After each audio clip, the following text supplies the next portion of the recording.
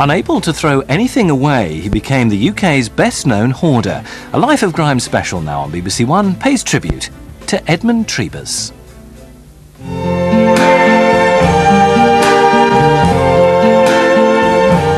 I see trees of green, Mr. Trebus. red roses too. There's a court warrant. See them blue. Magistrate's court, stick it up your top. It doesn't matter. Please come down and speak to me. Think to myself, Then let's play the basketball. what a wonderful world.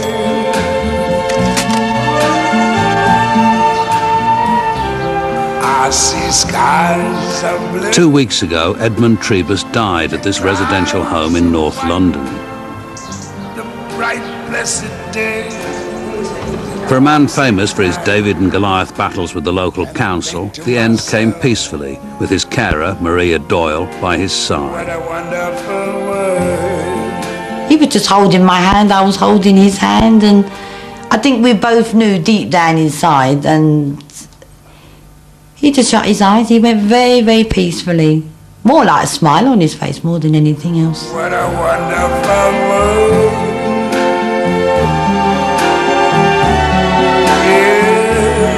Yes, I think to myself. He just seemed to that he'd had enough, you know. He just wanted to call it a day.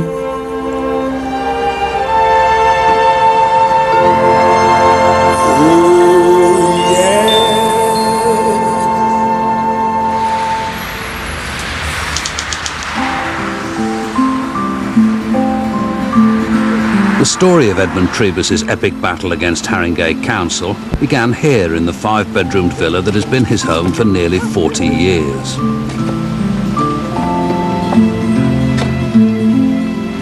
I bought this house in 1964, brought up my family of 5. Do you see that? Do you see that swing? You see on those nylon ropes? They were enjoying that, you see, and even neighbors, children, they were coming like, and so, you know, like children, you see, they like swings. Now, could you come in here?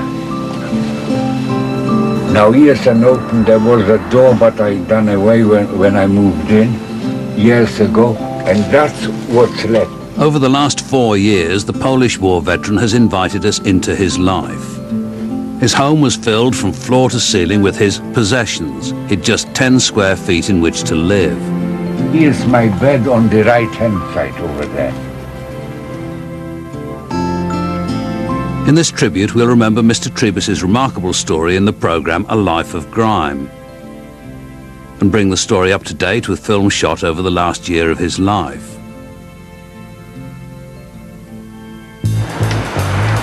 From the outset, Mr. Trebus's #1 enemy was Mike Corning from Haringey Environmental Health, who'll never forget their first encounter. Apparently he had become trapped in his house. I think for about 2 days he was calling for help. A neighbour called the emergency services. They broke in. He had injured himself. It was alleged he'd made tunnels through all the rubbish in his house, and one day actually sort of climbing through a tunnel, all the rubbish had collapsed on him. I can't think why anyone would want to live in a condition like that. You know, choose to live in squalor, basically. Mike brought in contractors to price up the first clearance of the garden. He will not have it that it's rubbish. He will insist it's all his own personal belongings. All right, obviously we respect his feelings, but it's prejudicial to health now with what he's doing in the garden, because he's using it as a toilet. Because he's got no facilities in the house. I see. Have you been inside the house? I've been inside the house. He lives in a very small corner of his scullery come kitchen. Passages, staircases, it's all stacked up with dozens and dozens of black bags. If he'd cooperate and help us sort through it, we could give him grant aid to provide a nice little ground floor flat and stack whatever he wants to keep upstairs. Doesn't want to know? No, he just keeps refusing us point blank. Now what right, in your opinion, has got the council to clear what they call all rubbish, right? Old soldiers never die. What I learned in the during the war and so on. He was in Poland during the war, whether it's what the Germans did, because he's definitely got this thing, he wants to collect things around him and he's against authority. Well, the Germans took everything away and they were the authority at the time. Whether it's that, I don't know. In the 20 years she lived next door, Margaret Grand watched the collection swallow up every inch of his property. These were treasures for him. They were useful items, valuable bits and pieces that he would make use of one day. He would never understand that we just saw it as rubbish. He never understood why the council would talk about it in that way. Who gave you the right? It's my property, not yours. I know, Mr. Trebus. You know. Why don't you stick to it? Look, even the policeman has got to have a warrant from the High Court. We've got a warrant. Consent. You haven't got a warrant from the High Court, and don't tell me that. The police has got to ask my permission. You never bothered. You're simply dictating everything what you like. What's about the threat to clear my rubbish? Is it your rubbish? Simply against human rights, what you are doing, whatever you are Mr. touching, Trebus. and that threat with clearing that stuff. You are lying from the beginning. Virtually every day he would come up to me and he would try a different method of stopping us clearing.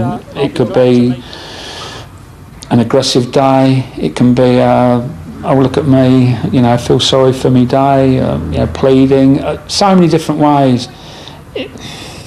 It did tug on the heartstrings occasionally, because I did feel sorry for him, although it was his fault he was living like that. All he kept saying to me was, please leave me alone and just let me live here like it. Leave Anytime. me alone, please. Okay. I've got my right to... I agree, you have got rights. To live. None of your business. Okay. And keep away and far away from me. Okay. Bye-bye. Bye-bye. This ain't going to be easy Monday, is it? No. No, it's not at all. You can't understand why we're doing it, can he? You want to try and help him, and if you are, Well, we'll roll on Monday. Edmund Trebus was born on Armistice Day in 1918.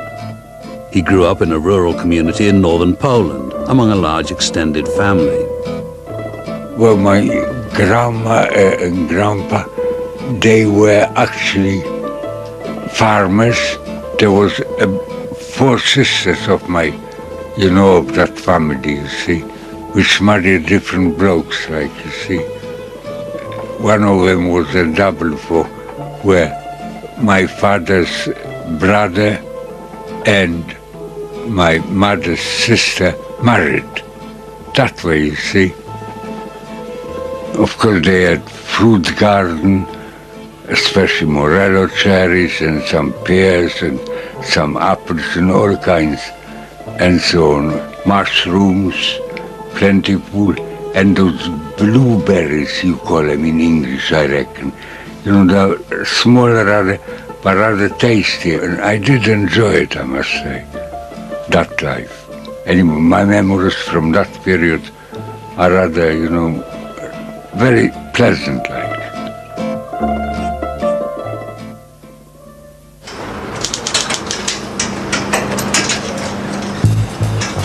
When work on his property began, Mr. Trebus was not going to take it lying down.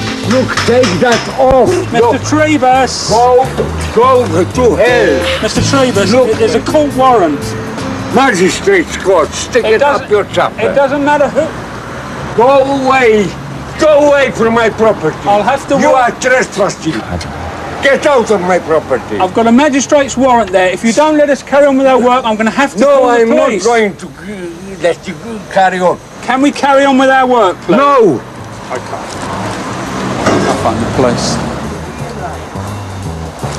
As Mike called for reinforcements, Mr. Trebus took the law and the scaffolding into his own hands.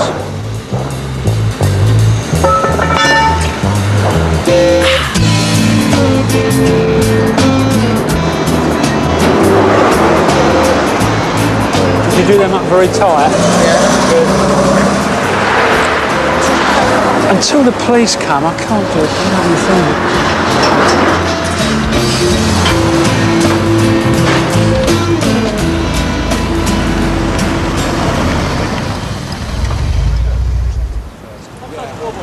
Can you just come down and speak to me for a little bit, please? No. Please come down and speak to me. Who are you representing? I'm from the local police station. So I've come to speak to you. He was never worried about dealing with people in authority. Because I think he just always felt that what he was doing was okay. He was right to be doing what he was doing. Because the Act doesn't provide for taking him out without his permission, unless he's mental. If they're mental, you can just... But, as I say, he's been psychiatrically assessed, and they said we can't section him. You go and see a solicitor, and you go back to the court. If they want to execute this warrant... Eventually, Mr. Trebus climbed down from the scaffolding, but wouldn't climb down over the clearance. After all, the council would charge him £30,000 for the job. Did you finish? I think we've discussed enough. If the environmental health officer wants to actually execute the warrant and go in, if you prevented him from doing so, you'll be arrested. Look, I'd like to get those back on site to erect the platform. No, they are not going to take the rubbish out. Stop doing that. Stop doing that. Okay. Mr. Trebus. Yeah. Look. Go on then. I want you to... Look. Look. Come on. Look, come on. Look, Mr. Trebus. Look, my tobacco alone. Come on, sir. Look, I lost my tobacco. Look, don't you want to leave? Tobacco is there. Your tobacco? Yeah, got it. In a way, I felt a bit of a failure, that I'd failed. I don't say failed in my duties, but I would have liked to have been able to persuade him, made him see reason that we've got to do it, but he was adamant we weren't going to do anything. Mr. Trebus was charged with a breach of the peace and spent the night in the cells.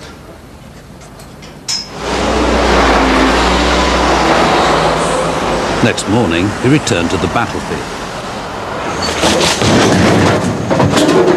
That's my property, those items from the side gang. Can I just show you something, Mr. Trebus? So what? How would you like to live next to a pile of rubbish that's stinking and infested with rats? Sorry, good show, they're dead, right? Well, that proves... It costs thousands of pounds. The Queen, our Queen here, to keep a squad killing rats at night time at the Buckingham Palace. And don't give me all that rubbish. That's an old wiring loom out of a car, cloth braided. It's totally rotten and it's useless. Look, but there are coils of cables and so on. I am not only an electrician, I'm electronics engineer. I appreciate that, but we are only throwing away stuff that is totally useless. Everything is rubbish. No, I'm saving this for you. This is your incinerator. I'm going to put it up the side. Look, you're pointing me to one bit, but hundreds are being taken away. Well, bear in mind, Mr. Trebus, the vast majority of it is rubbish and no use to anyone. Yeah, only allowed to clear rubbish by that magistrate's court order, but not my belongings. Got a gun? I think I'll shoot myself. I'm sorry that I'm still alive. It would have been less painful to have been falling somewhere on the frontier during the war in France or in Italy. That's all I can say. Mr. Trebus's refuge from the clear-up was the luncheon club he visited every day. He was here usually at 10 o'clock in the morning, and I would have to chuck him out at 4 o'clock at night. I think Eddie was very frightened about the clearances. All the things that were in his house and in his garden, as far as he was concerned, was his. Nobody had any right to come and take them away. And it didn't help his health at all. I mean, that's the only time I've seen him close to tears. And he was very shaky, and he came here but he wouldn't stay. He had to go back to make sure that they hadn't done anything. And of course, while he was here, they were clearing.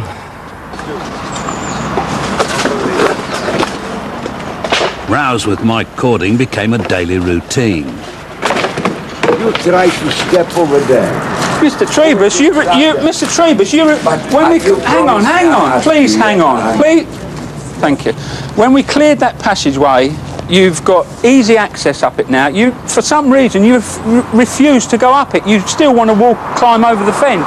For goodness sake, Mr. Trebus. Dearie me.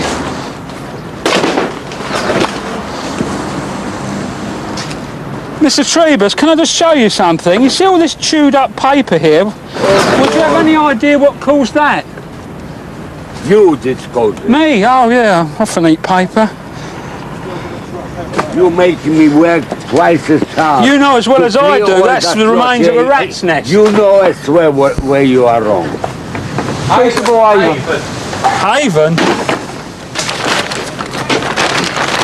190 motorcycle in slightly poor condition. I'm very doubtful if it'll start, but obviously it's one of the things I'll say for Mr. Trebus. What he's going to do with it, I don't know, but I suppose it's one of the interesting things we've found, apart from the rats and the nests, etc. One of the trees was condemned. It wasn't the only casualty. A very large lump of tree has just demolished it. Funny enough, it's not as bad as I thought it would be.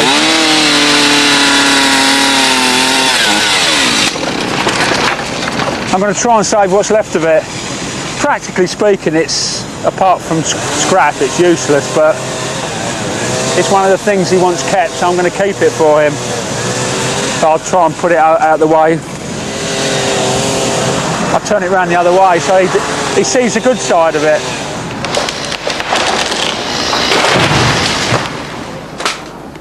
After 6 men had worked for 30 days, filling 5 lorries and 11 very large skips, hang on, there's a rat behind you. the garden was finally cleared. I'm very bitter. Look, that's my garden. And I am the only person which has got the right to decide what to keep in my garden.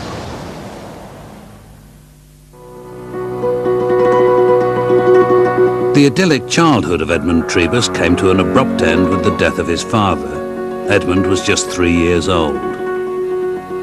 I did remember even small details from that time,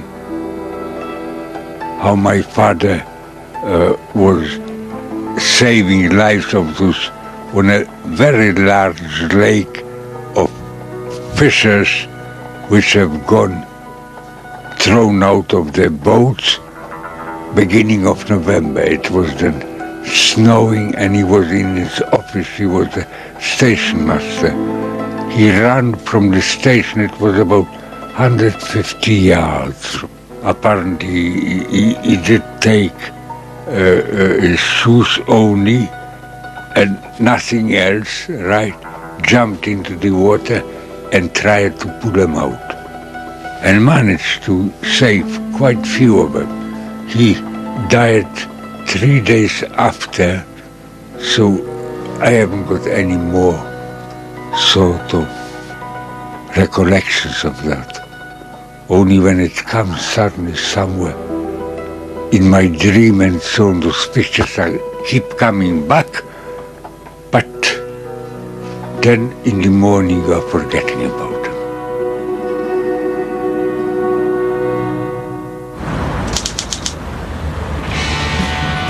2 years after the first clear-up, Mr. Trebus's neighbourhood was on the way up. Crouch End boasted more than its fair share of cool cafes and fashionable boutiques. The property market was buoyant, but very little had changed in Mr. Trebus's path.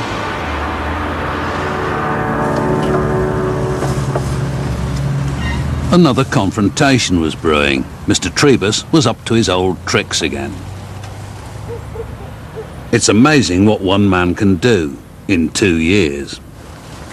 another pair of trousers. Look, they are surplus, apparently, but they are all new. Marks and Spencer, I mean, they are not bad, what's his name? That's all new. Do you see the short pants? All new, right? It's a bit too colorful to me, but, well, you never take them off in the public, so I'm not worrying about it. Well, you are laughing, look. I simply was crying in my life. So, I can't cry any longer. So I've got to turn it into a joke of some sort. A couple of weeks ago, we got a formal complaint about the rubbish. It's building up to such an extent, starting to smell, etc. So, I suppose you could say basically we're back to square one again. They all contain my belongings, right? Now what business of council is that? Mr. Trebus could look on it as being personal vendetta or something. It's nothing like that at all. I try and make it as easy as possible for Mr. Trebus, but he's not the sort of gentleman that will take advice or help from anyone. Definitely no one from Haringey Council. And Mr. Cordy is still the big general of those big loots. What else can I say? Who is it? Oh. Hello, Mr. Trebus. I see the gentleman which is the cause of all these troubles. It's about the rubbish again, Mr. Trebus. Rubbish?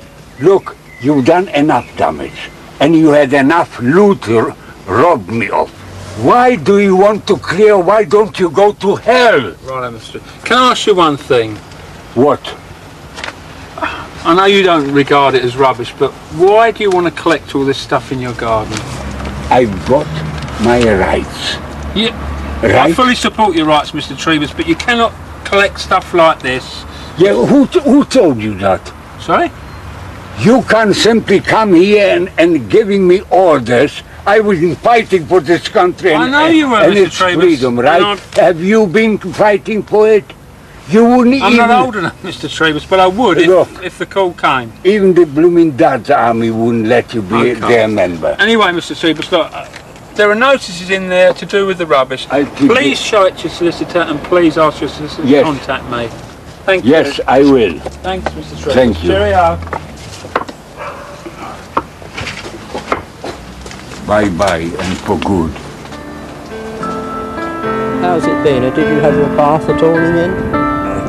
But the plot had thickened.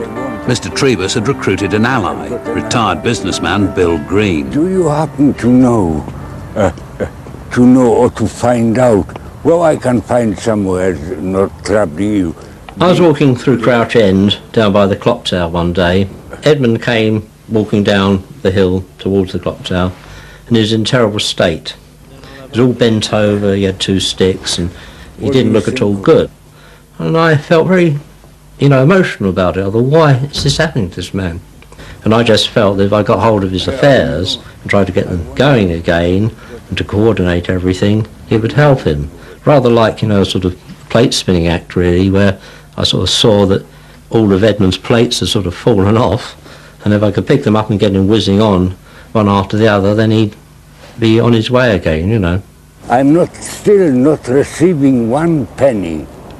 What of the income support? Income support. Yeah, well, as much as I've done to try and get that sorted out, it seems that the DSS or the pensions department up in Newcastle haven't really done anything properly. And I thought that was why the social worker had come along. Now, this is to do with it, because this again is a rehash, summons for the non-payment of council tax, but you do not owe it. I mean, I don't know what sort of dummies are running this country, to be honest. It's a bit niffy. Once again, Mr. Trebus was refusing to clear the garden. Mike asked one of the original clearance contractors to quote for a repeat performance. If you can quote for clearing the lot. No problem. And we'll sort it out when it comes to clearance. Nightmare. Well, I recognise the smell. Boy. Looks like poor old Mike going for this again. I drew the short straw Yeah, again. That's Yeah. my life story, that is. Nightmare. Another one, isn't it? Nightmare Part 2. Can't believe it, 82, and I'll tell you what, he's a good worker. I hope I'm not energetic at 82. There's stuff in here.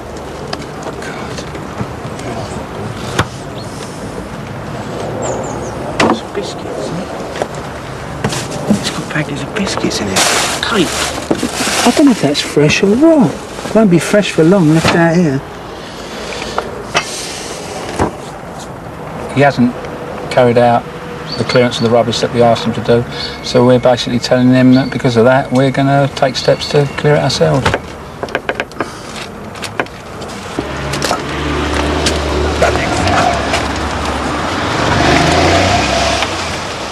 Oh God, would you believe it? Where is it from?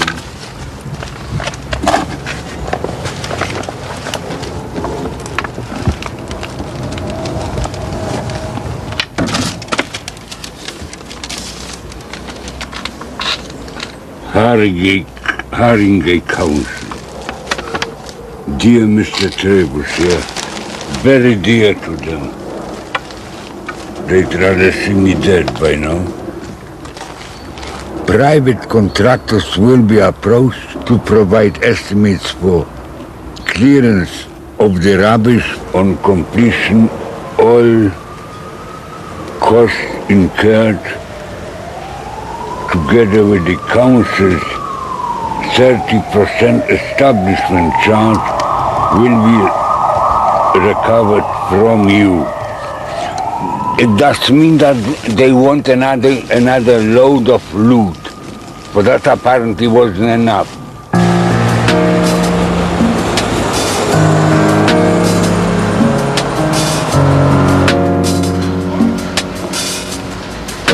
At Council HQ, the head of building control was about to open a whole new chapter in the saga. Bob McIver reckoned Mr. Trebus's house was falling down. Trebus, Your friend of mine. your friend of mine. These are the photographs, Mike. You can see that's the front elevation. The arch has dropped considerably there.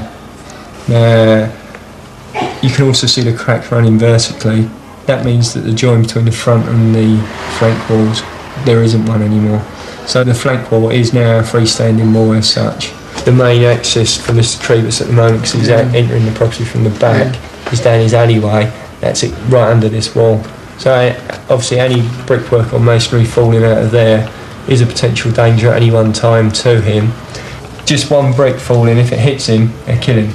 Our main concern is that this flank wall will move to such an extent that some or all of it will collapse. Ideally, we need to take it down and rebuild it, but under danger structure legislation, we've just got to remove the danger.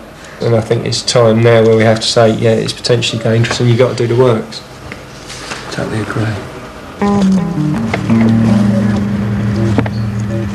The inside of the house was now fuller than ever.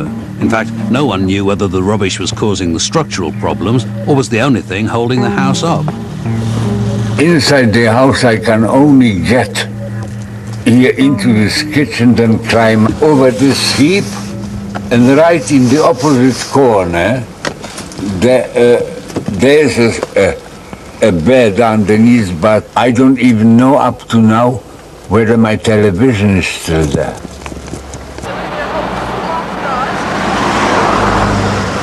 With the prospect of legal action against Mr. Trebus, Bob McIver tried one last time to persuade him to mend his ways.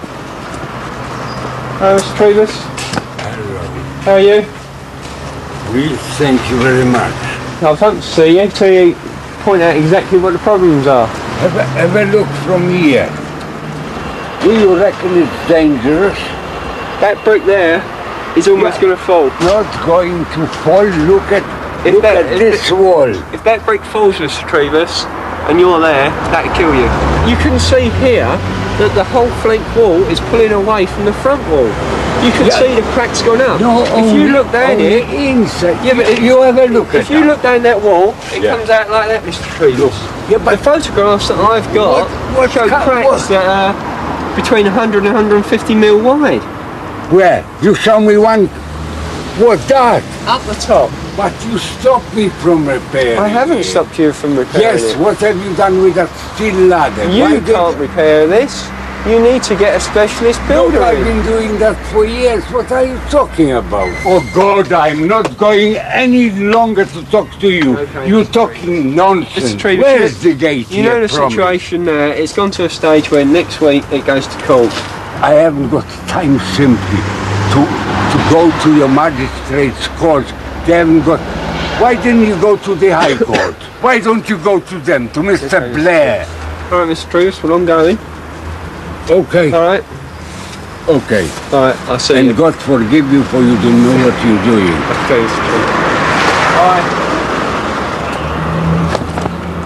The frightening thing is, he seriously believes he can do the repairs. I wouldn't like to be see him get up a ladder. Maybe he can, maybe he can't, but I wouldn't like to see him. He's got a lot of good points of view to put across. You do feel sorry for him, but who knows? Maybe in court next week he'll turn around and say, I've got the loan, I'm going to do the works, this is my plan of action, and we can say, fine, great, do it.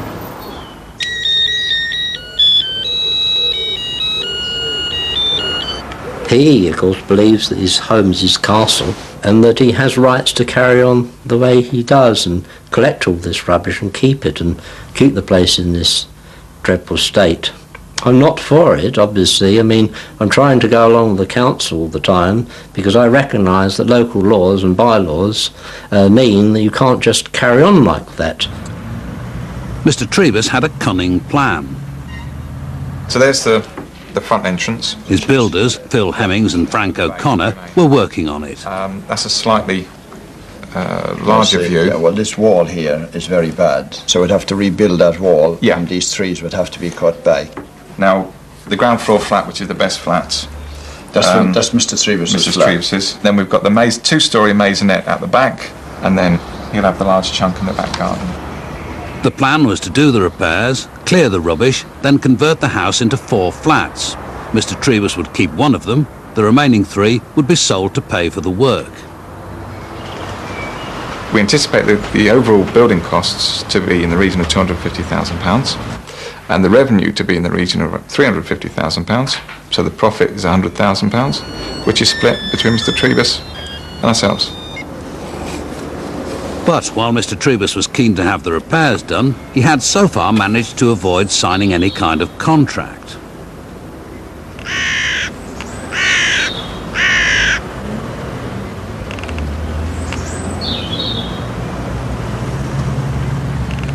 Surprisingly, his builders took the risk and funded the repairs themselves, with no guarantee of payment.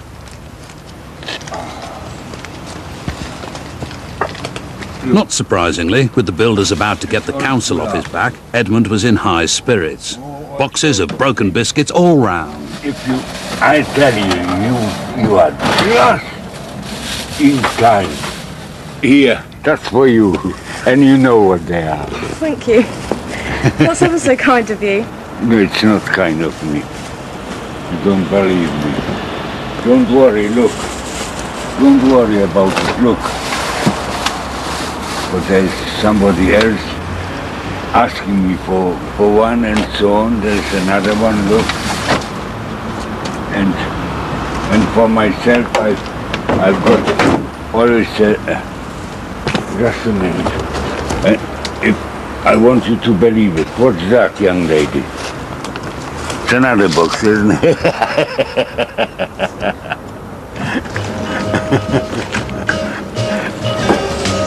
You make me feel so young. You make me feel so spring has sprung.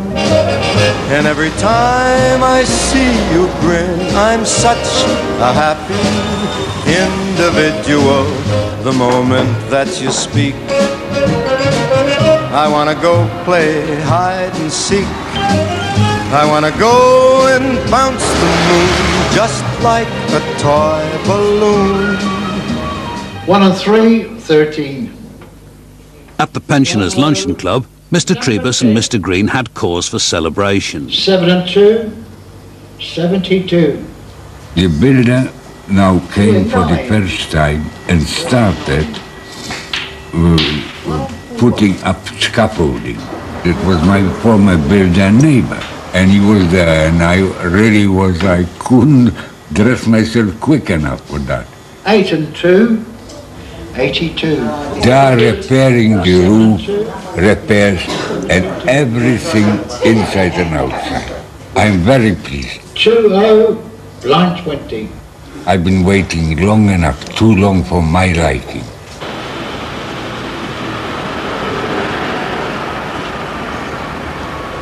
Two weeks later, Bob McIver was impressed. From memory, we had quite a big crack there. Yeah. And was it around about here? Yep. Yeah, correct. Right. So we've solved this problem here, and when we go down to the next level, you'll be able to see we've put some ties in. Imagine the crack was here, in comes the stitch, and you lie in there, you've taken all the dust out, and then basically you put in a soft mortar repair. Yeah. From the council point of view, the immediate danger has been removed. So the idea of the council coming in at this stage and doing some immediate temporary works has been removed. Right, good. But I think what we will have to be doing, because of the nature of the property, we will have to continuously monitor, as hopefully yourselves will. Whilst everyone else worked to secure his property, Mr. Trebus was giving it a wide berth. We've had to clear out all the rubbish around here so that we can get access to put the scaffolding up and get on with the repairs. Now, but just when things were going so well, Bill arrived to throw a spanner in the David, you've had a works. chance to look around to see whether in fact you need access to any of these areas. Do you know? Hang on a minute, can I interrupt please? Because I represent Edmund Trebus and I suggest I'm considered, all right? I'm Bill Green. Hi, Bill. Who has authorised you to do all this? Edmund doesn't want the place cleared of his so-called rubbish. Obviously, with the dangerous structures notice on the building. I'm not concerned about that. But obviously everybody's concerned about that, or else Haringey Council are going to take, as you know, We they've got know dangerous that, structures but the notice. problem we've all got with Edmund, as you know, is quite frankly, it's very hard to get him to agree to anything. So I'm not against you and Frank. No, it's all right? fine. I'm pretty upset today, as you can see. I'm It's not not a against problem. you with removing the rubbish, because I can see that you can't put up scaffolding That's right. safely while there's rubbish there. So that was quite a good idea, Yep. and we're going to overlook that. He will pay, no doubt, for the work you've done after removing the rubbish. He's not going to bloody well pay for you to remove the rubbish, all right? Although Mr. Cordine would be glad that it's gone. The removal of the rubbish is not a problem. The next step from building control will be when the plans are submitted for the redevelopment of the house into whatever it's going to be redeveloped in, whether that's flats or whether that's just back as a one-family house. Hopefully the next time we get involved will be to approve the plans and inspect the works on site. So, with building controls sorted, the full refurbishment could go ahead. All that was needed was Mr. Trebus's signature, but it wasn't forthcoming. Today's a good day to celebrate because you've succeeded in getting off this issue regarding the dangerous structure. Oh, jump for joy. No, hang on. Oh, Let's get it right, shall we? I Frank told needs to you know. already what I want. I want that roof repaired. Hopefully Mr. Trebus will agree that what we're proposing is the right way forward. I still can't receive my letters. I still haven't got water. Well, Frank, I still haven't got gas. Quite clear. Hopefully 4 very nice units with Mr. Trebus on the ground floor with a part of a garden and 3 units for sale. So it'll be sorted. That's still a promise to me. No, it's no. not a fact. No, yes. I put up with him and put up with him. He used to come down here day after day to this place and put it to him what it was really about, to try and get it through into his mind, you see. You know, what? I mean, why do you insist always that you are always right? No, it's been very frustrating, all right? But when I took this on, I felt that, I'm sorry, but I'm very emotional. When I took on helping him, I realised I'd have to put up with anything he threw at me. And I'm not the sort to have patience, believe me. You know, I don't suffer fools gladly. Next day, Mr. Trebus had dug in his heels. He wasn't going to sign anything. £1,000 each. Do pay back below. I will always object to it. I don't want any leases and any sellings and Well, so on. we're not worried Look, about my that children today. are not for sale, and my house isn't for sale. No, it's not going to be. You will retain the freehold ownership of the property. I know for 99 years. Yeah, okay. that's the way it works. No, you see, you know. no, it shouldn't work like that. No, The You've got to assurance understand one thing. Nothing can be done without borrowing some money from somewhere to do the work, okay? I mean, that's the difficulty. you Look, know? and I couldn't care less. Yeah. I'm not going for any leases. Edmund, being him, stuck in his ways, Why? didn't want to sell anything off to pay for the project. The crux of all this is quite simply that unless he signs up to the agreement for the project to go ahead, it doesn't move any further. Edmund's coming back tonight to sit in this rubbish again, and he will go on until it starts cracking and falling down again.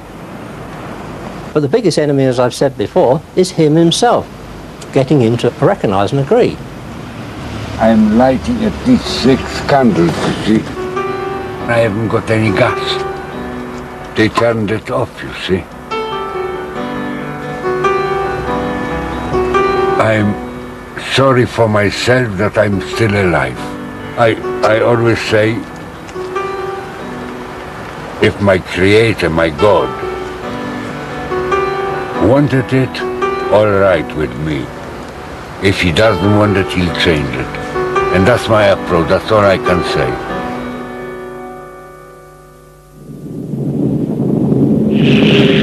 Mr. Trebus was 20 years old when the Nazis invaded Poland in 1939. The Second World War was to have the greatest impact on his life.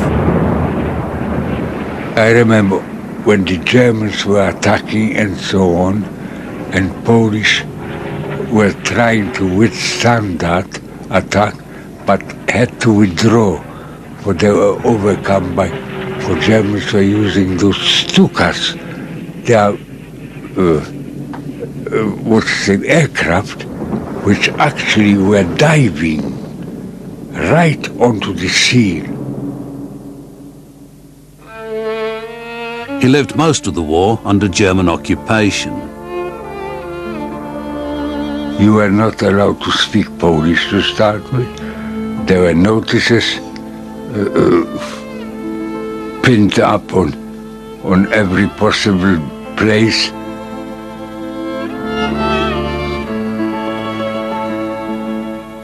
And came to old people which didn't stand, you know, or didn't raise their hands, you know, the Heil Hitler way, you see, and so on. And hitting them in the face and so on. And if you remember that, you sort of feel a kind of that feeling of hatred, you see, those people. Are they mad or what? I mean, that's not humane and all the rest of it. That wasn't a very nice experience, you see. So, one way or the other, I did survive it.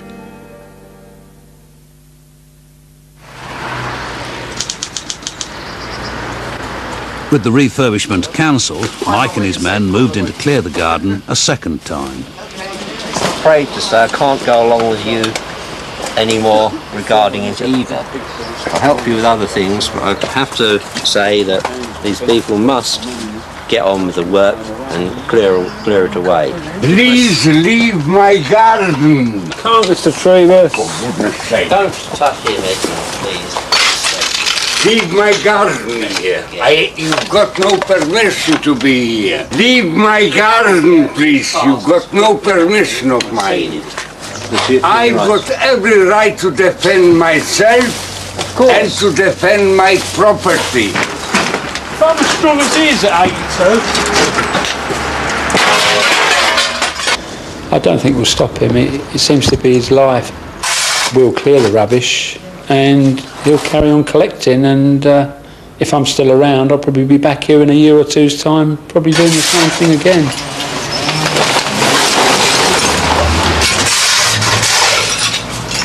By this time, Mr. Trebus's debts were running out of control. The actual final cost of that big clearance 2 years ago came to just in excess of about £30,000. I just do not know how he shifts all this stuff. This clearance at the moment, the figures that are in excess of £8,000, plus interest for however many years it's on. You're a Nike designer. Up to date, our costs have been around about £13,000. Then we'll have to get in the queue with everyone else and put our charge on the property. Yeah, he's a wily old so-and-so. He knows, or he knew what he was doing, I think. I'm pretty sure of it. I don't think Mr. Trebus would ever sign any paper. That's one thing that struck me as odd, that contractors would go in and start carrying out works without signing some form of contract. I don't know all the details of it, but that's what I heard, that he hadn't formally signed a contract, which, with someone like Mr. Trebus, that's crazy. I am owing money. I am not owing a soul on this earth, not even a penny. If I was owing some money to somebody, I couldn't sleep, and so on. No, and believe me or not, I'm not owing one penny to anybody. After the war, Mr. Trebus came to London in the Polish resettlement programme, and it was in this community that he met his wife. Very pretty girl, she was, sort of.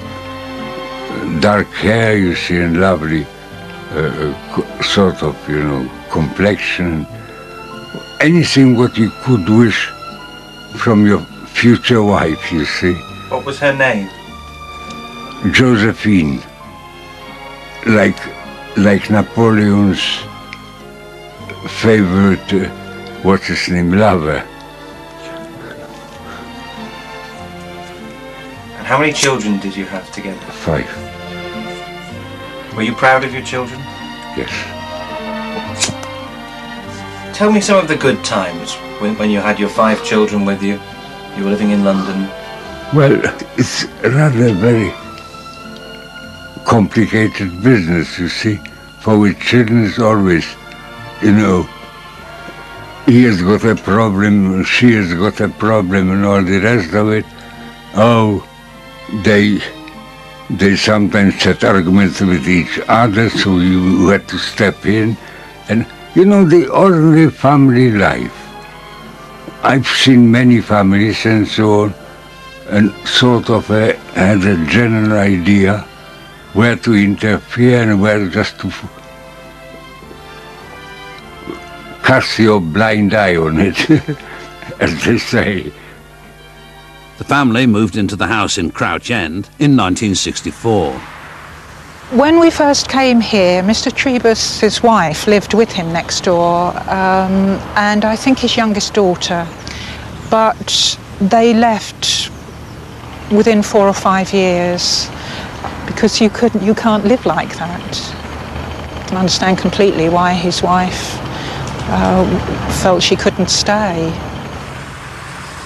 They used to have a small patch of grass where his wife used to sit on a deck chair in the sun and just surrounded by rubbish. That was quite funny. But obviously when she moved, the piece of grass went. I regretted that she came to such a, well, unreasonable conclusion to this story. But, well, everybody has got his own will. We are all born free and we die free.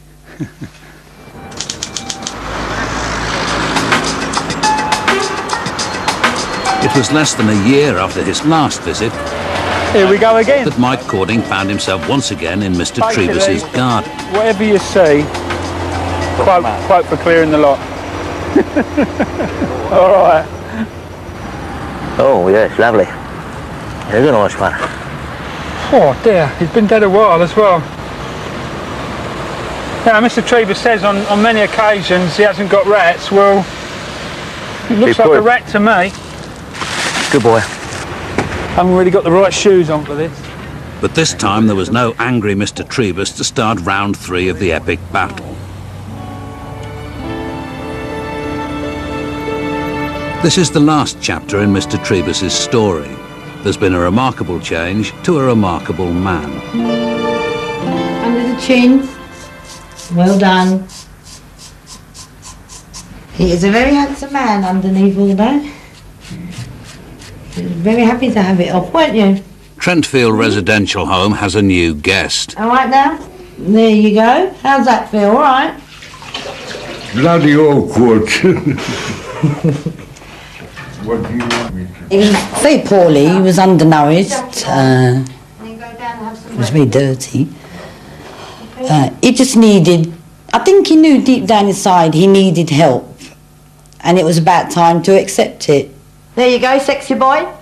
Get in that bed then. If I'm sexy... He just wasn't happy here at first. Because he liked his freedom. He liked to do his own little bit of shopping, his tobacco, his broken biscuits and bits and pieces. Get in that bed, okay? Yeah. Swing those legs up. But I think when he realised that he was, you know, warm and fed well and being looked after and cared for, I think he realised that this was the best place for him. Now you can see, gentlemen. Okay then, darling. All those comforts I'm encountering. Okay. In this institution. Okay. Lovely. All right. But even at the home, old habits died hard. What he does is, he will walk around the lounge and pick up every teaspoon possible. Mainly knives and forks. He'll settle for about 5 or 6 of those. These are only a few today because we have been up earlier on. Like, he'll come and take teaspoons, serviettes, different lounge serviettes. And it's not very nice to do this, but we have to do it, you know, so...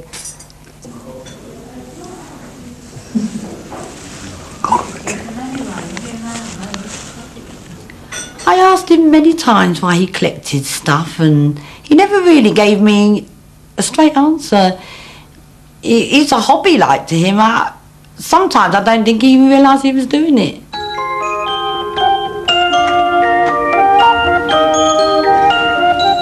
Mr. Trebus was in the home for nearly a year. And he made the most of it. We get it almost every night. When that moon is big and bright as a supernatural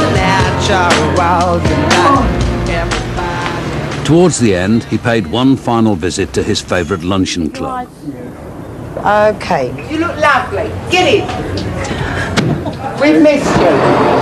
I've had nobody to moan at. We have Mr. Trebus back temporarily. Oh, yeah. Temporarily, because you're being looked after like I told you you should be. Oh, he's a different man, isn't he? Looks years younger. I haven't been here for quite a while. I was missing your lot. You didn't recognise him with his beard off, you know, he used to have a beard. And he's cleaned up. He looks well. There you go, darling. Thank you very much. Yeah. All yours. Lovely. Hello, dear. Hello, and how are you getting on? Thank you very much. Oh, you Back look very again. nice. Different person. Pardon? You're a different person. Am I? Thank you very much for that. Where are your beard gone? Did you shave it? Yes, I have to. Good. Good. Much obliged, thank you. Are you happy now? Yes. I never had in my life as many, what to say, marriage proposals. And you wouldn't believe it.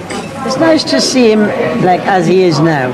It's a vast change and he's a nice man, really. They seem to have looked after you wonderfully. Oh God, there's so many other things to do. To watch every step of your life. When are you going to start writing your life story, Eddie? Never. Why not? Because I want to die before I How can you write it when you're dead, you silly old fool? Yeah, I know that.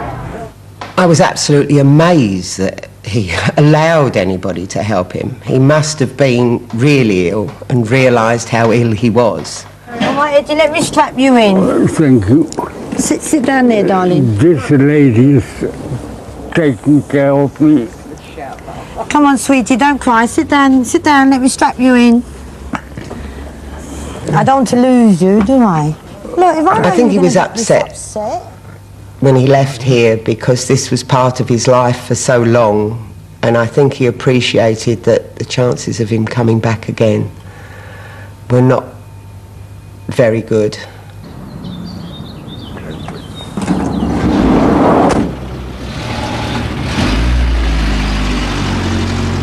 In the end, his old adversary came to bury the hatchet. Hello, Mr. Trebus.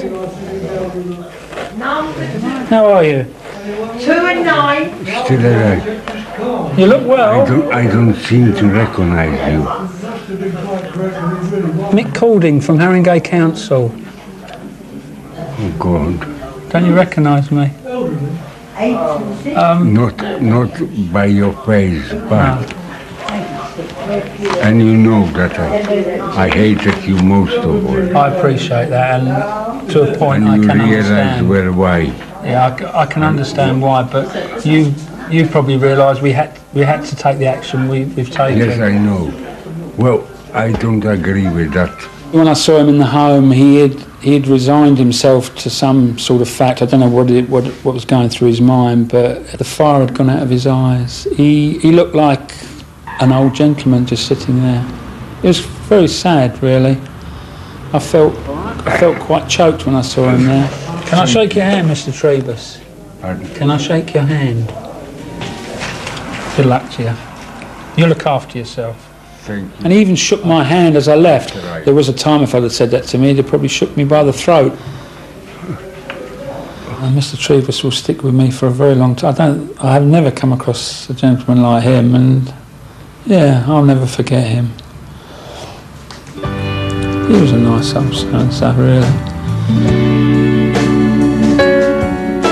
Authority and Eddie never got on, and he'd fight them to the end, I think. I shouldn't say, but I think it was wonderful that he did.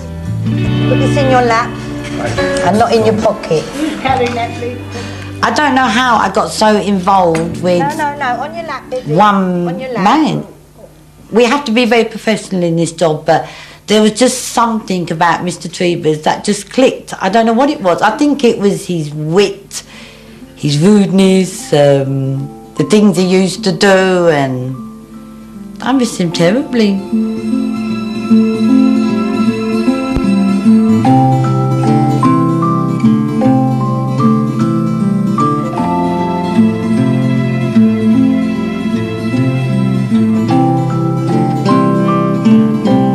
Just come down and speak to me for a little bit, please.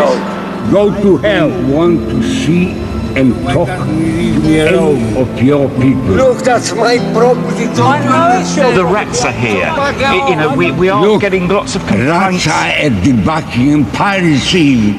That's what they are. Mr. Trebus is bags and bags of rotting rubbish. Okay, I'm not getting involved with any arguments. Mr. Trebus!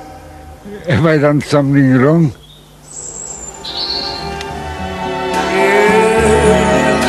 I think to myself,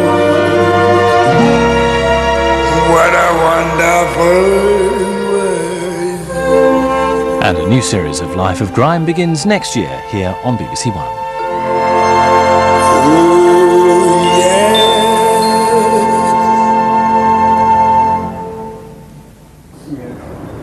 Okay. You look lovely. Get in. We've missed you. I've had nobody to moan at.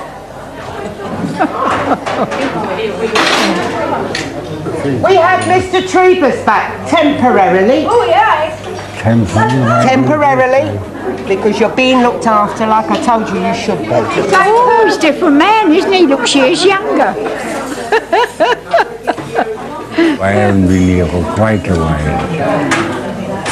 I was missing your lot. You didn't recognise him with his beard off. You know, he used to have a beard. And he's cleaned up. He looks well. There you go, darling. Thank you very much. Yeah. All yours. Lovely. Hello, dear. Hello, How are you getting on? Thank you very much. Oh, you Back look very again. nice. Different very person. Pardon? You are different person.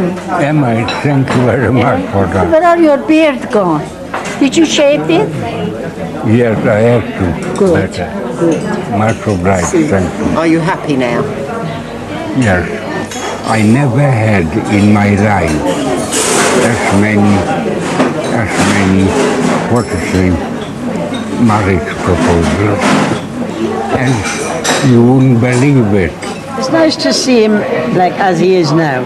It's a vast change and he's a nice man really. They seem to have looked after you wonderfully. Oh God, there's so many other things to do. To watch every step of your life. When are you going to start writing your life story, Eddie? Never. Why not? Because I want to die before I How can you write it when you're dead, you silly old fool? Yeah, I know that. I was absolutely amazed that he allowed anybody to help him. He must have been really ill and realised how ill he was. All right, Eddie, let me strap you in. Thank you. Sit down there, darling. This lady is taking care of me. Come on, sweetie, don't cry. Sit down, let me strap you in. I don't want to lose you, do I? Look, if I think he was upset when he left here because this was part of his life for so long, and I think he appreciated that the chances of him coming back again were not very good.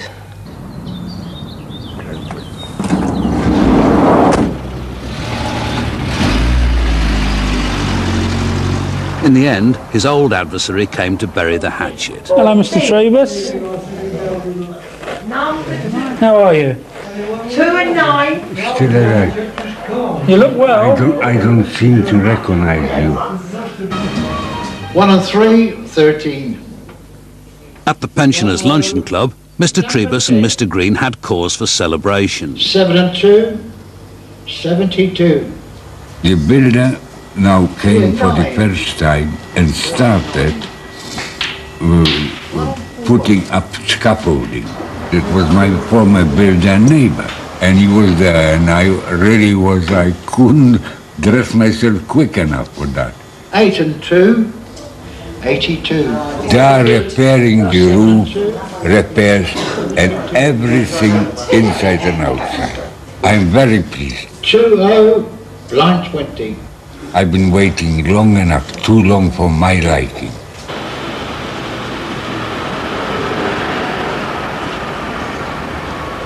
Two weeks later, Bob McIver was impressed. From memory, we had quite a big crack there. Yeah. And was it around about here? Yep. Yeah, correct. Right. So we've solved this problem here, and when we go down to the next level, you'll be able to see we've put some tyres in. Imagine the crack was here, in comes the stitch, and you lie in there, you've taken all the dust out, and then basically you put in a soft mortar repair. Yeah. From the council point of view, the immediate danger has been removed. So the idea of the council coming in at this stage and doing some immediate temporary works has been removed. Right, good. But I think what we will have to be doing, because of the nature of the property, we will have to continuously monitor, as hopefully yourselves will. Whilst everyone else worked to secure his property, Mr. Trebus was giving it a wide berth. We've had to clear out all the rubbish around here so that we can get access to put the scaffolding up and get on with the repairs. Now, but just when things were going so well, Bill arrived to throw a spanner in the You've had a works. chance to look around to see whether in fact you need access to any of these areas. Do you know? Hang on a minute, can I interrupt please? Because I represent Edmund Trebus and I suggest I'm considered, all right? I'm Bill Green. Hi, Bill. Who has authorised you to do all this? Edmund doesn't want the place cleared of his so-called rubbish. Obviously, with the dangerous structures notice on the building. I'm not concerned about that. But obviously everybody's concerned about that, or else Haringey Council are going to take As you know, we they've got a know dangerous that, structures but the notice. problem we've all got with First- Edmund, as you know, is quite frankly, it's very hard to get him to agree to anything. So I'm not against you and Frank. No, it's fine. I'm pretty upset today, as you can see. I'm Not not a against problem. you with removing the rubbish, because I can see that you can't put up scaffolding. That's right.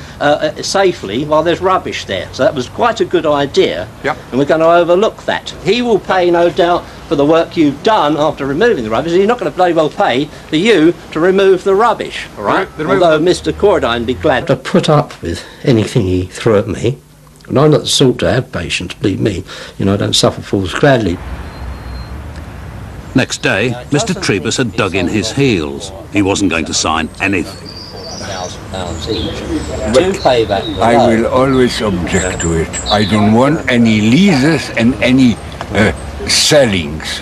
And Well, we're so not worried look, about my that children today, are not for sale, and my house isn't for sale. No, it's not going to be. You will retain the freehold ownership Yeah, of the I property. know for forever. 99 years. Yeah, Okay. that's the way it works, No, you see, you know. no, it shouldn't work like that. No, The assurance you've got to price- understand one thing. Nothing can be done without borrowing some money from somewhere to do the work, okay? I mean, that's the difficulty. you Look, know. and I couldn't care less. Yeah. I'm not going for any leases. Edmund, being him, stuck in his ways, Why? didn't want to sell anything off to pay for the project. The crux of all this is quite simply that unless he signs up to the agreement for the project to go ahead, it doesn't move any further. Edmund's coming back tonight to sit in this rubbish again, and he will go on until it starts cracking and falling down again. But the biggest enemy, as I've said before, is him himself, getting him to recognise and agree. I'm lighting at least 6 candles, you see. I haven't got any gas. They turned it off, you see. I'm sorry for myself that I'm still alive. I always say,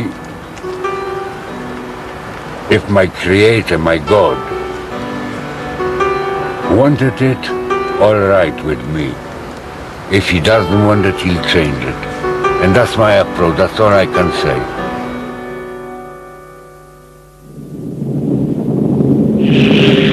Mr. Trebus was 20 years old when the Nazis invaded Poland in 1939. The Second World War was to have the greatest impact on his life.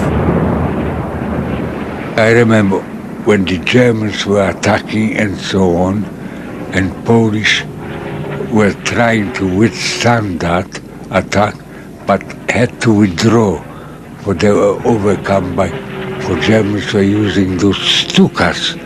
They are, what's the aircraft, which actually were diving right onto the sea. He lived most of the war under German occupation. You were not allowed to speak Polish to start with. There were notices. With a breach of the peace and spent the night in the cells.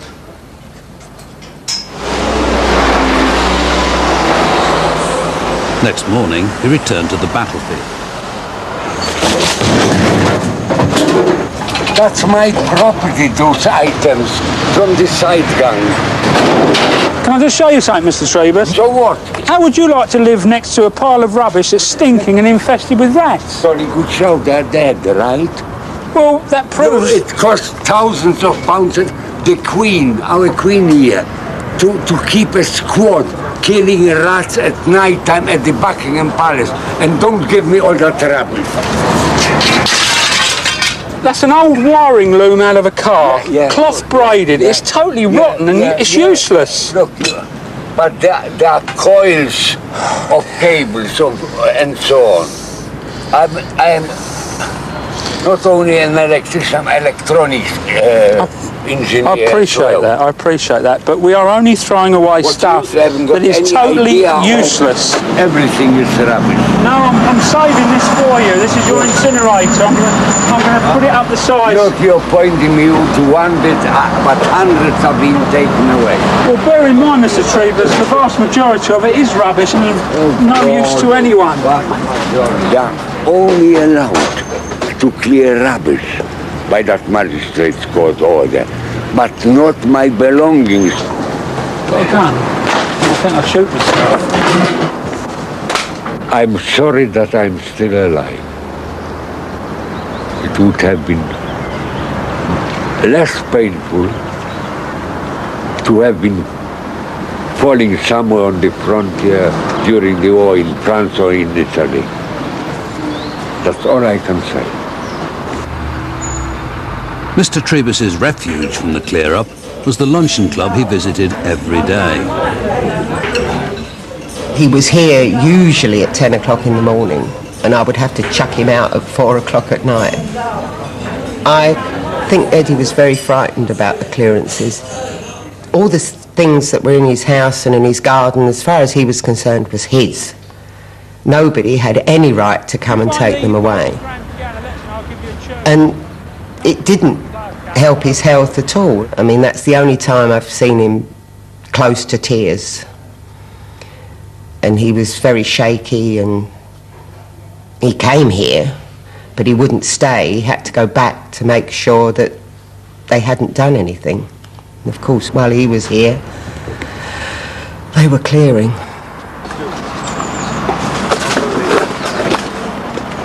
Rows with Mike Cording became a daily routine. As hopefully yourselves were. Whilst everyone else worked to secure his property, Mr. Trebus was giving it a wide berth. We've had to clear out all the rubbish around here so that we can get access to put the scaffolding up and get on with the repairs. Now, but just when things were going so well, Bill arrived to throw a spanner in the works. You've had a chance to look around to see whether in fact you need access to any of these areas. Do you know? Hang on a minute, can I interrupt please? Because I represent Edmund Trebus and I suggest I'm considered, all right? I'm Bill Green. Hi, Bill. Who has authorised you to do all this? Edmund doesn't want the place cleared of his so-called rubbish. Obviously, with the dangerous structures notice on the building. I'm not concerned about that. But obviously everybody's concerned about that, or else Haringey Council are going to take. As you know, we know that, but the problem we've all got with Edmund, as you know, is quite frankly, it's very hard to get him to agree to anything. So I'm not against you and Frank. No, it's fine. I'm pretty upset today, as you can see. I'm not against you with removing the rubbish, because I can see that you can't put up scaffolding safely while there's rubbish there. So that was quite a good idea, and we're going to overlook that. He will pay, no doubt, for the work you've done after removing the rubbish. He's not going to bloody well pay for you to remove the rubbish, all right? Although Mr. Cordine be glad that it's gone. The removal of the rubbish is not a problem. The next step from building control will be when the plans are submitted for the redevelopment of the house into whatever it's going to be redeveloped in, whether that's flats or whether that's just back as a one-family house. Hopefully the next time we get involved will be to approve the plans and inspect the works on site. So, with building control sorted, the full refurbishment could go ahead. All that was needed was Mr. Trebus's signature, but it wasn't forthcoming. Today's a good day to celebrate because you've succeeded in getting off this issue regarding the dangerous structure. Oh, jump for joy. No, hang on. Let's get it right, shall we? I told you already what I want. I want that roof repaired. Hopefully Mr. Trebus will agree that what we're proposing is the right way forward. I still can't receive my letters. I still haven't got water. Well, Frank, I still haven't got gas. Quite clear. Hopefully 4 very nice units with Mr. Trebus on the ground floor with a part of a garden and 3 units for sale. So it'll be sorted. That's still a promise to me. It's not a fact. No, yes. I put up with him and put up with him. He used to come down here day after day to this place and put it to him what it was really about, to try and get it through into his mind, you see. You know, what? I mean, why do you insist always that you are always right? No, it's been very frustrating, all right? But when I... And then climb over this heap, and right in the opposite corner, there's a bed underneath, but I don't even know up to now whether my television is still there.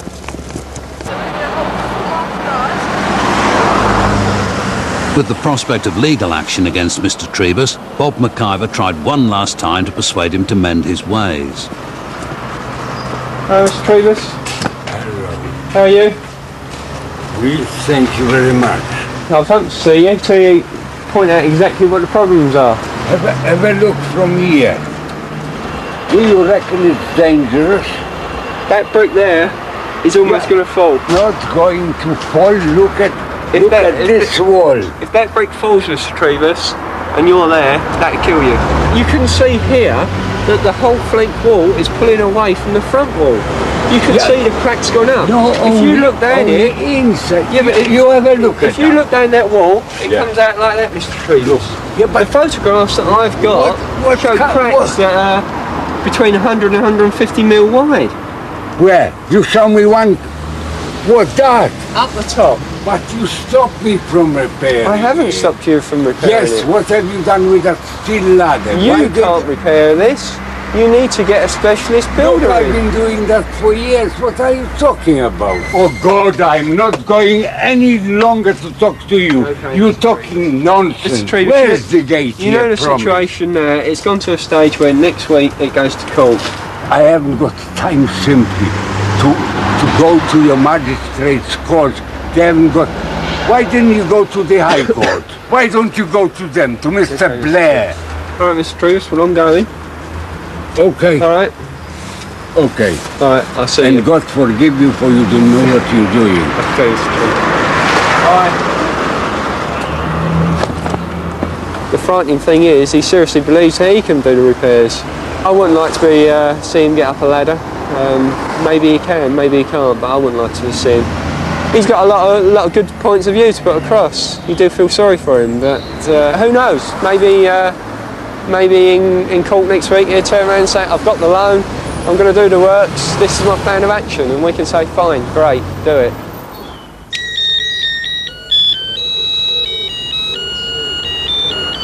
He, of course, believes that his home is his castle and that he has rights to carry on the way he does and collect all this rubbish and keep it and keep the place in this dreadful state. I'm not for it, obviously. I mean, I'm trying to go along with the council all the time because I recognise that local laws and bylaws mean that you can't just carry on like that. The frightening thing is, he seriously believes he can do the repairs. I wouldn't like to be see him get up a ladder. Maybe he can, maybe he can't, but I wouldn't like to see him. He's got a lot of good points of view to put across. You do feel sorry for him, but who knows? Maybe in court next week he'll turn around and say, I've got the loan, I'm going to do the works, this is my plan of action, and we can say, fine, great, do it.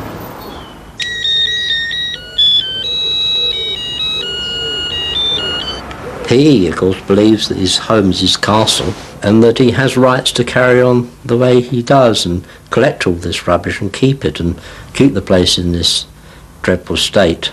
I'm not for it, obviously. I mean, I'm trying to go along with the council all the time because I recognise that local laws and bylaws mean that you can't just carry on like that. Mr. Trebus had a cunning plan. So there's the front entrance. His builders, Phil Hemmings and Frank O'Connor, were working on it. That's a slightly larger view. Yeah, well, this wall here is very bad, so we'd have to rebuild that wall, and these trees would have to be cut back. Now, the ground floor flat, which is the best flat, that's Mr. Trebus's flat. Trebus's. Then we've got the two-storey maisonette at the back, and then he'll have the large chunk in the back garden. The plan was to do the repairs, clear the rubbish, then convert the house into 4 flats. Mr. Trebus would keep one of them, the remaining 3 would be sold to pay for the work. We anticipate the overall building costs to be in the region of £250,000 and the revenue to be in the region of £350,000, so the profit is £100,000, which is split between Mr. Trebus and ourselves. But while Mr. Trebus was keen to have the repairs done, he had so far managed to avoid signing any kind of contract.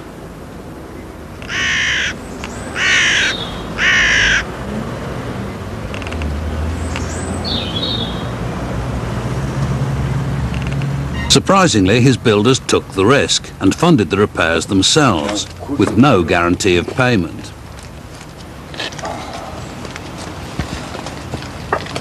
Not surprisingly, with the builders about to get the council off his back, Edmund was in high spirits. Boxes of broken biscuits all round. If you I tell you are just in time. Here, that's for you. And you know what they are. Thank you. That's ever so kind of you. No, it's not kind of me. You don't believe me. Don't worry, look. Don't worry about it, look. But there's somebody else asking me for one and so on. There's another one, look. And I did remember even small details from that time, how my father was saving lives of those on a very large lake of fishers which have gone thrown out of their boats beginning of November. It was then snowing and he was in his office. He was the station master. He ran from the station. It was about 150 yards. Apparently he did take his shoes only and nothing else, right? Jumped into the water and tried to pull them out and managed to save quite few of them.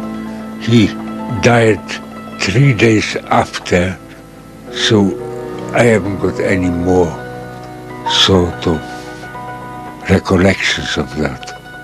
Only when it comes suddenly somewhere in my dream and so on, those pictures keep coming back, but then in the morning you are forgetting about them.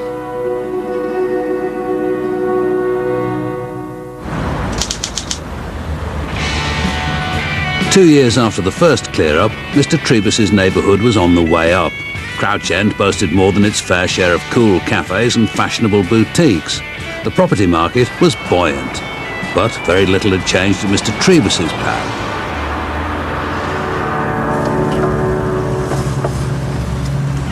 Another confrontation was brewing. Mr. Trebus was up to his old tricks again.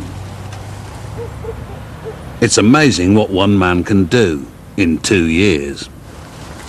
Another pair of trousers, look, they are surplus, apparently, but they are all new. Marks and Spencer, I mean, they are not bad, what's his name? That's all new. Do you see the short pants? All new, right?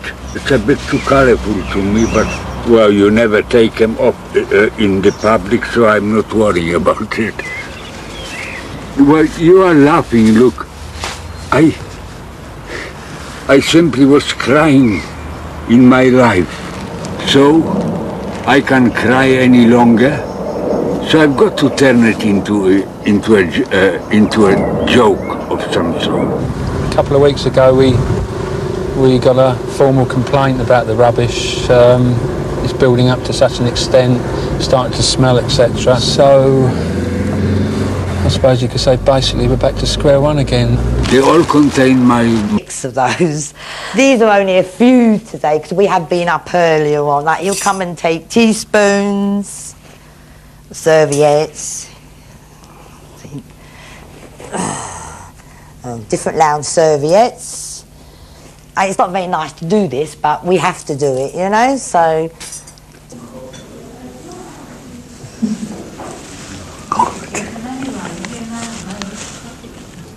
I asked him many times why he collected stuff and he never really gave me a straight answer. It's a hobby like to him. Sometimes I don't think he even realised he was doing it.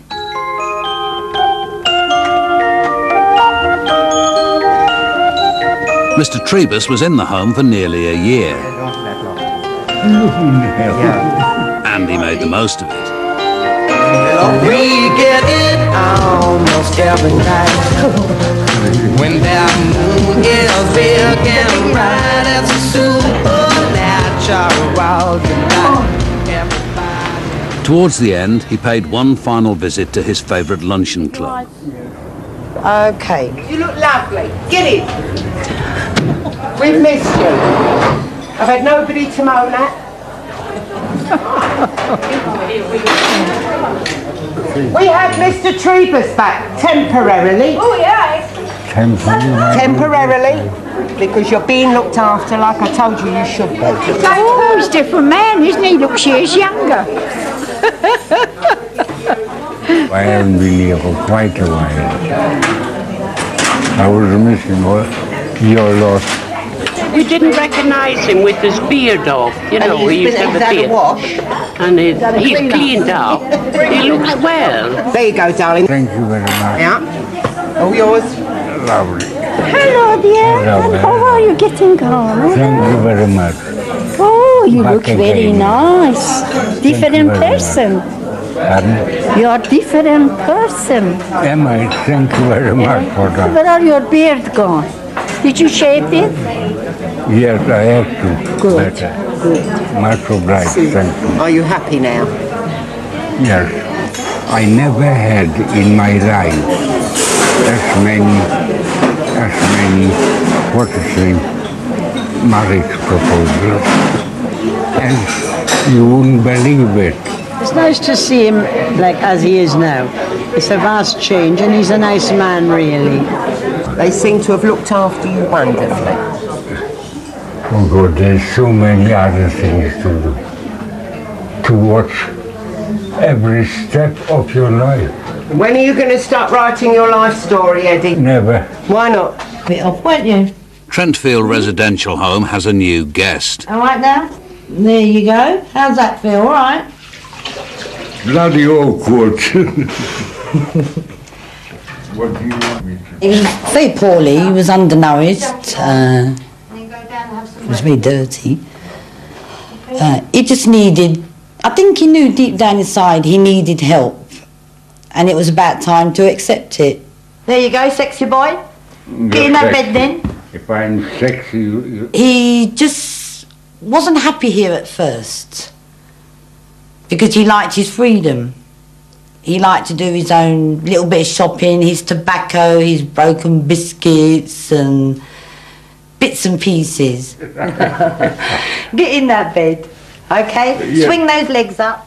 But I think when he realised that he was, you know, warm and fed well and being looked after and cared for, I think he realised that this was the best place for him. Now you can see, gentlemen, Okay then, all darling. those comforts I'm encountering Okay.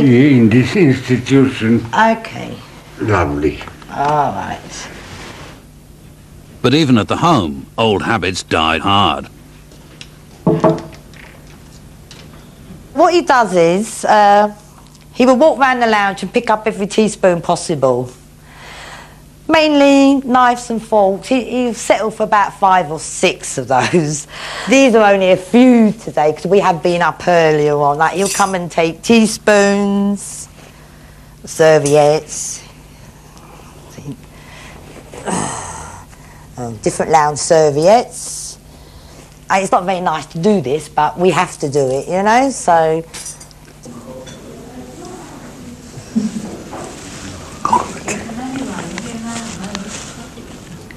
I asked him many times why he collected stuff and he never really gave me a straight answer. It's a hobby like to him. Sometimes I don't think he even realised he was doing it.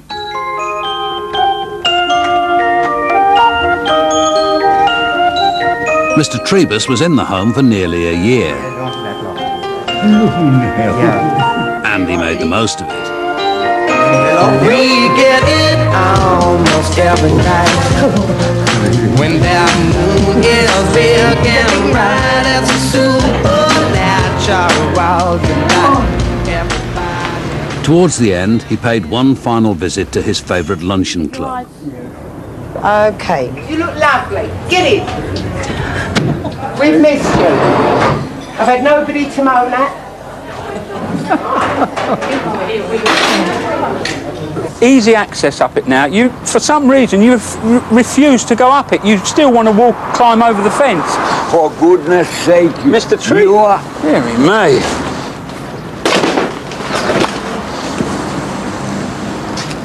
Mr. Trebus, can I just show you something? You see all this chewed up paper here? Would you have any idea what caused that? You did cause it. Me? Oh yeah, I often eat paper. You make me work twice as hard. You know as well as I do, that's the remains of a rat's nest. You know as well where you are wrong. Peaceable Haven. Haven? 190 motorcycle in slightly poor condition. I'm very doubtful if it'll start, but obviously it's one of the things I'll say for Mr. Trebus. What he's going to do with it, I don't know, but I suppose it's one of the interesting things we've found, apart from the rats and the nests, etc. One of the trees was condemned.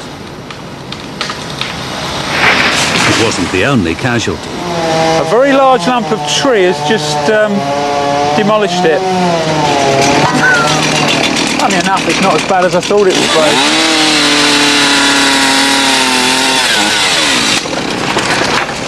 I'm going to try and save what's left of it. Practically speaking, it's, apart from scrap, it's useless, but it's one of the things he wants kept, so I'm going to keep it for him. So I'll try and put it out of the way. I'll turn it around the other way so he sees the good side of it.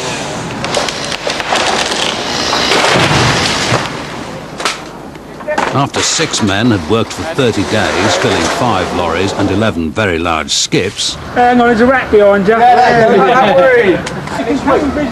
the garden was finally cleared. I'm very bitter. Look, that's my garden. And I am the only person which has got the right to decide what to keep in my garden.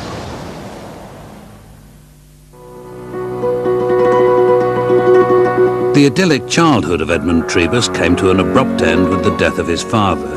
Edmund was just 3 years old. I did remember even small details from that time, how my father was saving lives of those on a very large lake of fishers which have gone thrown out of their boats beginning of November. It was then snowing and he was in his office, he was a station master. Trebus's epic battle against Haringey Council began here in the 5-bedroomed villa that has been his home for nearly 40 years.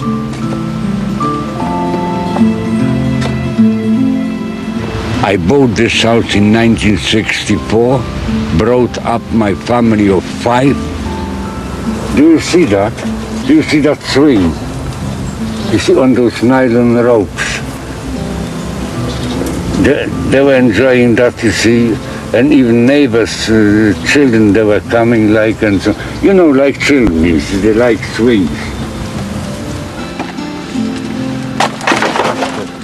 Now, could you come in here? Now here's an open, there was a door, but I done away when I moved in years ago, and that's what's left. Over the last 4 years, the Polish war veteran has invited us into his life. His home was filled from floor to ceiling with his possessions. He'd just 10 square feet in which to live. Here's my bed on the right-hand side over there.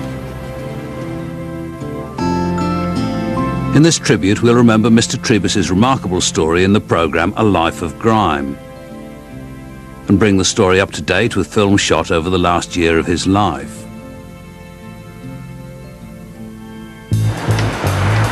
From the outset, Mr. Trebus's #1 enemy was Mike Cording from Haringey Environmental Health, who'll never forget their first encounter. Apparently he had become trapped in his house. I think for about 2 days he was calling for help. A neighbour called the emergency services, they broke in, he had injured himself. It was alleged he'd made tunnels through all the rubbish in his house, and one day actually sort of climbing through a tunnel, all the rubbish had collapsed on him. I can't think why anyone would want to live in a condition like that. You know, choose to live in squalor basically. Mike brought in contractors to price up the first clearance of the garden. He will not have it that it's rubbish. He will insist it's all his own personal belongings. All right, obviously we respect his feelings, but it's prejudicial to health now with what he's doing in the garden, because he's using it as a toilet. Because he's got no facilities in the house. I see. Have you been inside the house? I've been inside the house. He lives in a very small corner of his scullery come kitchen. Passages, staircases, it's all stacked up with dozens and dozens of black bags. If he'd cooperate and help us sort through it, we could give him grant aid to provide a nice little ground floor flat and stack whatever he wants to keep upstairs. Doesn't want to know? No, he just keeps refusing us point blank. Now what are... Up to date, our costs have been around about £13,000. Then we'll have to get in the queue with everyone else and put our charge on the property.